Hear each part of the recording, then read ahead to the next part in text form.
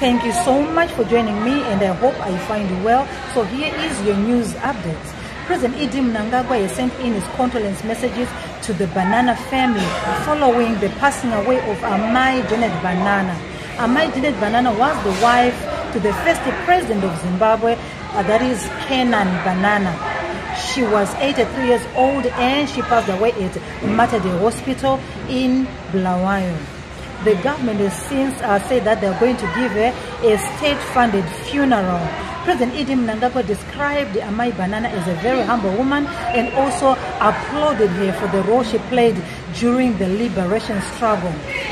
So this is the update that I have for you, and we say to Amai Janet Banana, may your soul rest in peace. And if you are new to the channel, take this opportunity to subscribe and stay tuned because I have more updates coming your way.